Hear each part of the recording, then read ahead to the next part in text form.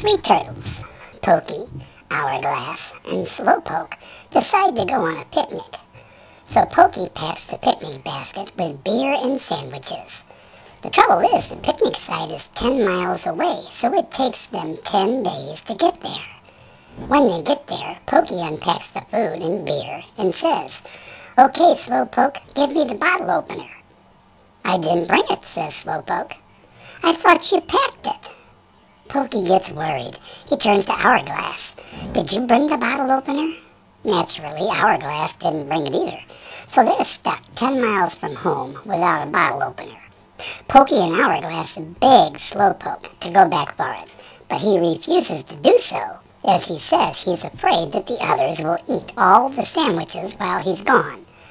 After 2 hours, and after Pokey and Hourglass have sworn on their turtle lives that they will not eat the sandwiches, Slowpoke finally agrees.